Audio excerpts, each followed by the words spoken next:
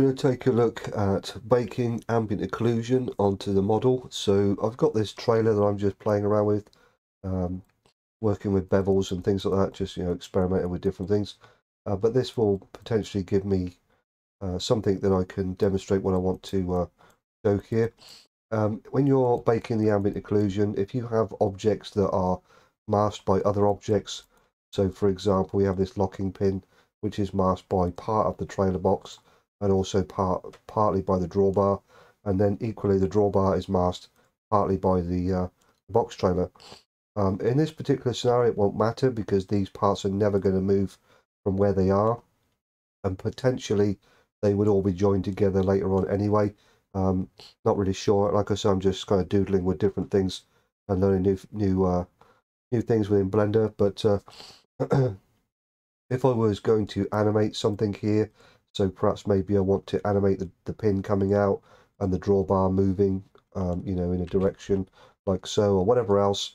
Obviously, when I do this, what I don't want is for the pin to have a dark area where the ambient occlusion gets baked in really dark, because that part of the pin is masked by other parts of other objects. And what I'm going to do is actually bake everything as it is, so you can see the outcome and how it's going to bake in that darker area. And then we're going to bake it again where those parts won't be dark anymore, because we're going to do a different way of baking it. So what I'm going to do then is let's bring out another window here. We're going to open up a shader editor window, open another window and switch over to the shader editor. I'm going to add a new material here, so we'll just come up to the top here, add a new material, and I'm going to add this material to all of the objects. So I'm just going to select them in the outliner and just add the new material on. Make sure that you don't change anything in your material that you've got on there for the bake. So don't adjust any of the metallic roughness or whatever else, because that potentially could interfere with the bake. So if you've got this fully metallic, you might find that it will affect the ambient occlusion, and you'll get like a grey effect on areas that should be white and things like that, which could potentially then mess up and make areas look darker than they actually are. Now maybe that's the outcome that you want, but if you're going to work with UDIM, all of that stuff will be controlled by the UDIM through the shaders. So we don't really want to have any kind of extra information baked in where we don't need it. So create your material, create a new material for each of the objects, and don't make any adjustments to any of the parameters here within the Principled BSDF shader. We want to add a new texture, so I'm just going to go Shift A, texture, image texture, and because I've got the same material across all of these, when I add a texture to one, it's going to basically be on all of them because they are sharing the same material. That's fine. So what we want to do then is create our new texture that we're going to bake to. So we're going to go new, call this whatever you want. I'm just going to call it AO Bake. That's fine. And then hit enter. And we're going to up this to 2048. So just click and drag so it selects both of the boxes, and then you can put your values in there. We're going to keep the alpha. That's not so important when you're doing a bake across all objects, and you don't need to disable certain parts. But when you're going to do individual bakes, then the alpha is a little bit more important, and we'll look at that a little bit later on. So I'm just going to turn that over to color space non-color, because this is an ambient occlusion. It's just going to be a grayscale image. We don't want any color information in it. So we'll go control space to go back into regular mode, or exit out of full screen. And you can go into full screen on any of these anytime, just wherever the cursor is, control space, and it will go into full screen. You can either then go back to previous view up here, or just press control space again. That's quite helpful when you've got multiple windows open and you want to see something a little bit clearer. So if I'm working with the UV editor here, instead of having to close down all the windows and expand this one out or whatever else, I can literally select everything over here, go into edit mode, control space, and now I can see my UV map much clearer and make any adjustments or whatever else I need to. And control space to go back without having to reopen, close, and whatever else, adjust windows. Really nice feature. So anyway, Make sure you have your image texture selected that you're going to be baking to. Come over to the render settings and then scroll down to bake. So it probably will be collapsed like this by default. Just open it up and then change your bake type from whatever it is to ambient occlusion. Now, if you're going to do node-based ambient occlusion, that's a little bit different. So you would basically in here, let me just do that. So in here, you would just go Shift-A, search ambient occlusion, and then plug this one into here and set that up however you need to set that up. There's videos on YouTube about that already. Not going to get into that. I'm just going to do it this way because it's going to be quicker. But whichever method you're going to use, this will work the same. But with the node-based system, you would actually bake to diffuse, not ambient occlusion. But again, there are videos about that on YouTube, so I'm not going to do that. We'll just use this method because it's much quicker.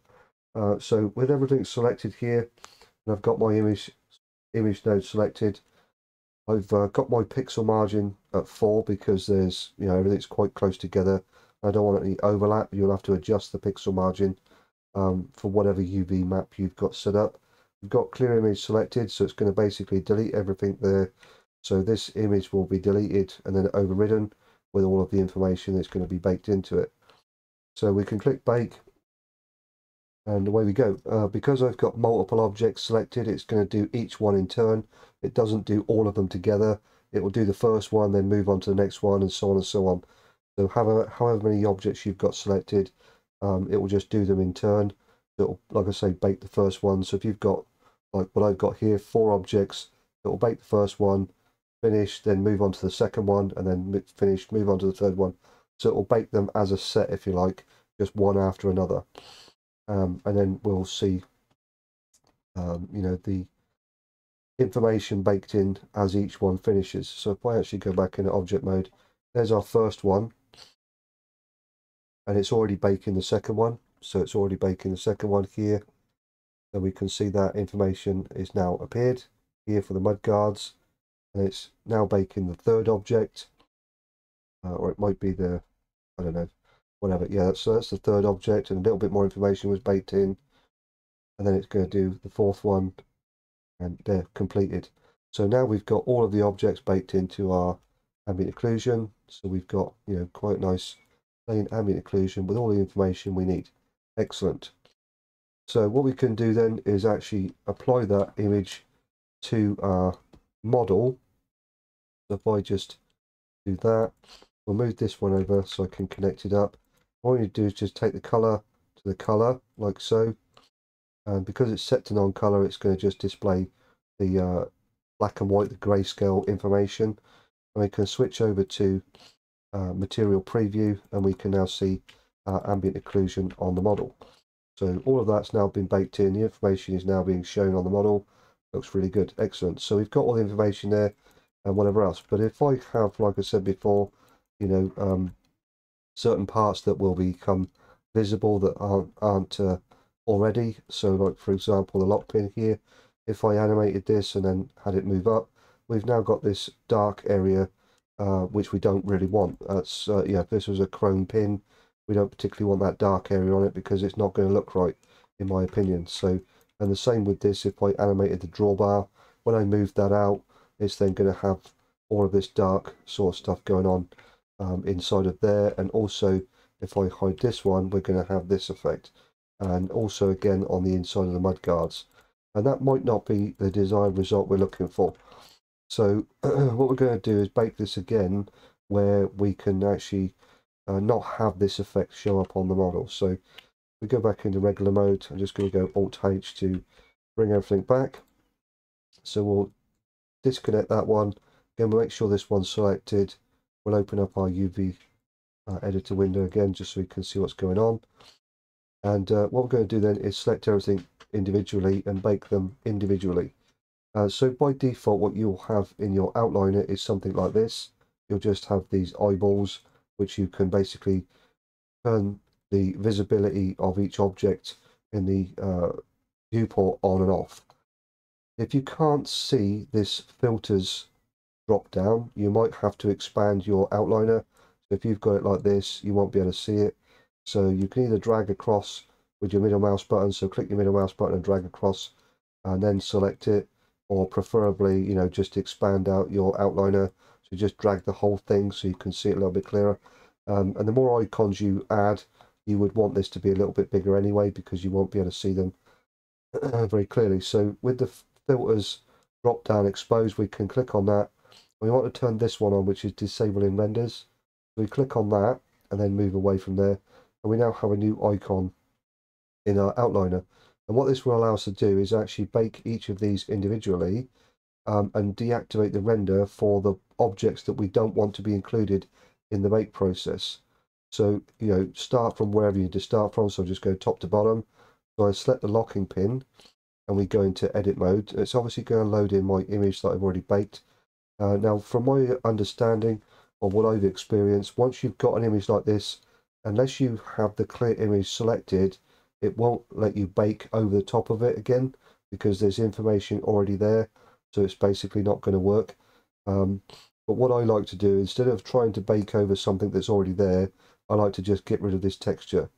Because I haven't saved it at this time, what I can do is just come in here and hit disregard, and it will then go away. So I can hit that, it goes away. If on the other hand you have it where the image is actually saved, what will happen is in here it will show single image, and the file will be in here, the file name to wherever that image is located, and the disregard button won't be visible. But all you need to do there in the drop downs, change it from single image to generated, and then you'll be good to go, and you can then, you know, start your bake again. So if we go back into this one, we're going to go down to here, make sure everything's set up correctly. So ambient occlusion, whatever pixel margin you need to set, clear image, we can hit bake. So this is just going to bake the information for the locking pin first of all, and this is again where the alpha comes into play, because we want to delete all the information in the background. As you can see at the moment, we've still got this pin which has the dark area on it, and that's because we haven't deactivated any of the other objects here in the outliner for the render. So what we need to do is basically deselect the camera where it says disabling renders. We need to deselect all those. So you can just, in this case, because we're going to be doing the baking the top object in the outliner, with these highlighted we can click and drag and just deselect all of those in one click and drag operation. So what I'll do is I'll disregard that and we'll bake it again. And now, because these are deactivated in the render, when I bake the locking pin this time, what it will do is it will ignore all of these other objects, and we'll have this result. So now we don't have that black dark area over the locking pin. So if I have a chrome pin and I animate it, when it like raises, it will actually be a chrome pin and not have that black area on it.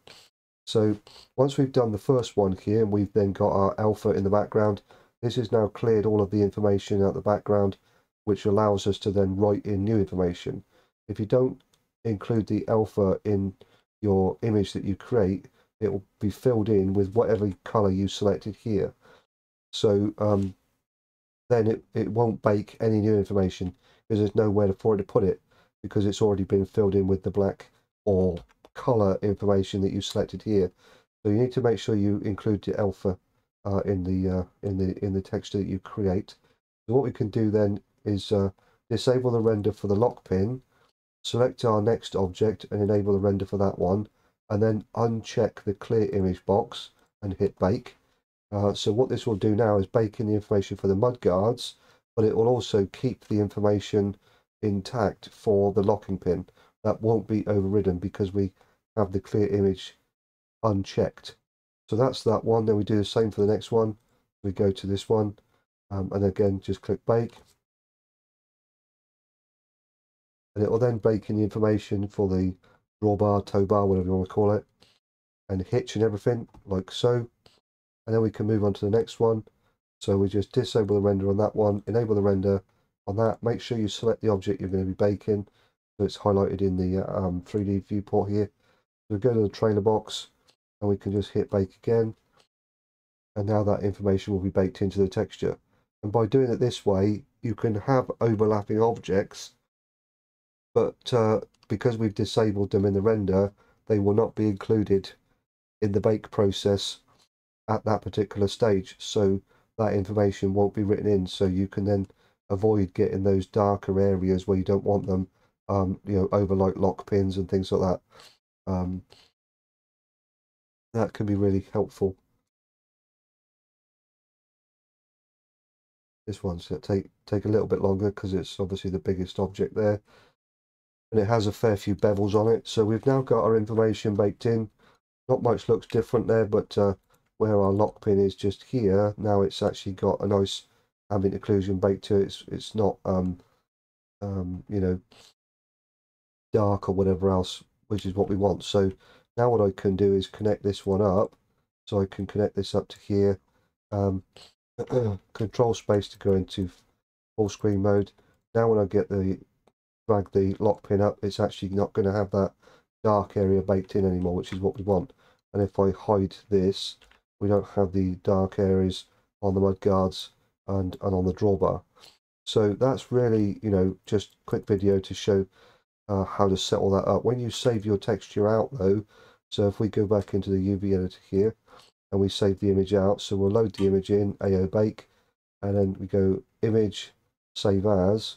Here when we save the image out, what we can do is change it from RGBA to RGB, and that will then save the image without the alpha.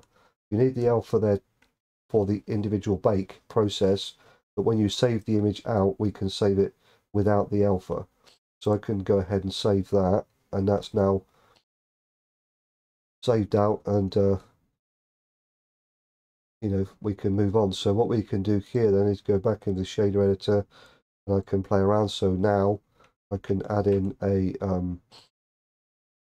mix RGB node here, and then change the color.